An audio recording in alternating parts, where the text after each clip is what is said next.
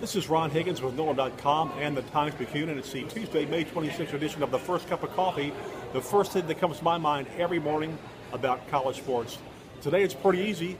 I'm here at the Sandestin Beach Hilton for the start of the annual Southeastern Conference business meetings, where administrators and coaches gather to discuss rule changes and other policies that kind of pop up during the year.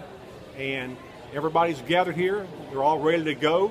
The coaches are coming in, and the ADs will be here just a little while, and they'll get it go this morning.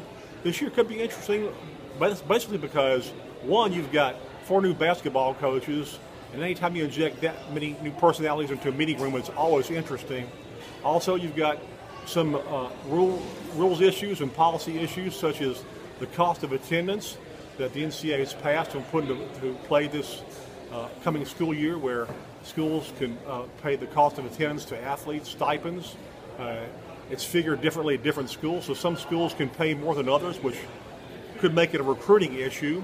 Also, you have the satellite camp issue. The SEC football coaches are not allowed to attend satellite camps.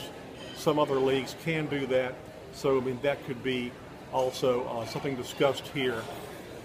Of course, they'll divide up the big money, expected to clear over $300 million this year in revenue sharing. That's always a nice chunk of change for each school. And this is also the last meeting for outgoing SEC Commissioner Mike Slife. He will retire July 30th. And this is the first kind of meeting where incoming Commissioner Greg Sankey's voice will be heard more than usual. So there's a lot going on in here in Destin. Sometimes you never know what will pop up during the week. You have no idea. There could be some issues that we don't know about, or it will just, over the next couple of days will pop up. It'll be fun to watch.